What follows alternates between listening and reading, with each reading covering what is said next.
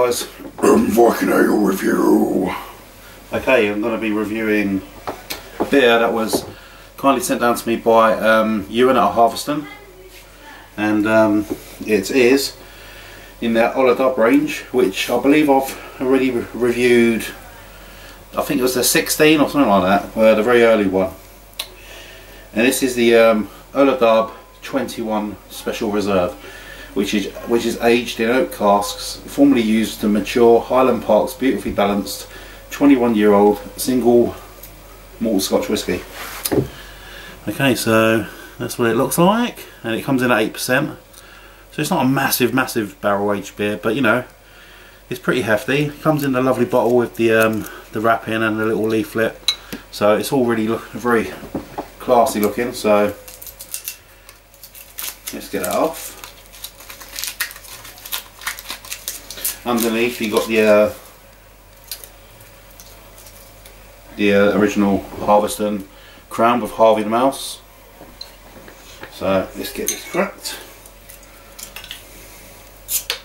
I need to sort of, since I've done the channel, because I got rid of a lot of my beer glasses, so I've had to stick to my pint glasses. I've got a Bristol Beer Factory one, but I need to get some snifters and stuff, so I apologise for the incorrect use of glassware.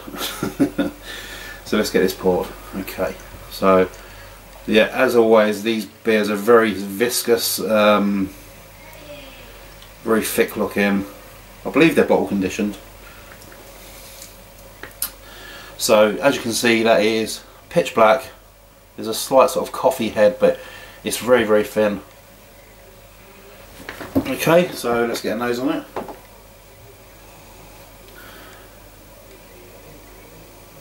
Wow, you can smell that. I could smell that as soon as I was pouring it. You're getting a big waft of that sweet sort of wood smell, combined with like a cola bean. Excuse me. A bit of vanilla, and you're getting the chocolate as well. Not so much coffee notes or anything like that. Mostly sort of sweet wood, which is obviously coming from the whiskey cask. A nice sweet chocolate. That sort of it's almost like, it is like a sweet sort of cola cube or something like that. That sort of sweetness coming through as well. And a very mild smoke. Really mild. But it smells like a nice big hefty beer. It smells like it's going to have a bit of alcohol in it as well. So let's give it a go. Cheers guys. Cheers everyone at Harviestoun. Thank you very much.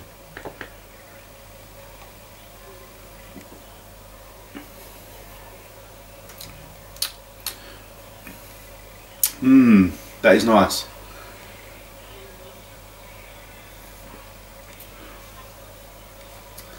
Okay, body wise it's about medium. It's not as thick as like an Imperial Stout or something like that. Mild sort of carbonation, tiny bit zingy. But that barrel aging is just big time on your tongue. It's a big wallop of it. So you're getting a lovely combination of dark coffee. Even though I couldn't get it on the nose, you're definitely getting it on the taste. It's like a very dark sort of rich coffee combined with a very mild, almost creamy sweetness, which is just wrapped up in it, which just makes it really tasty. Then you're getting the woody notes almost on the sides of the tongue, almost combined with like a treacle toffee or something like that.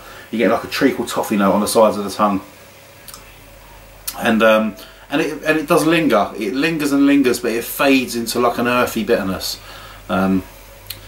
Even though the body's medium, it does hang around for quite a while. So it's a really nice sipper as well.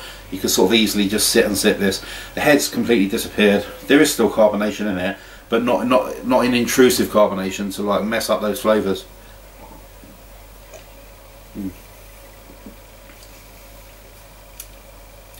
That's really good.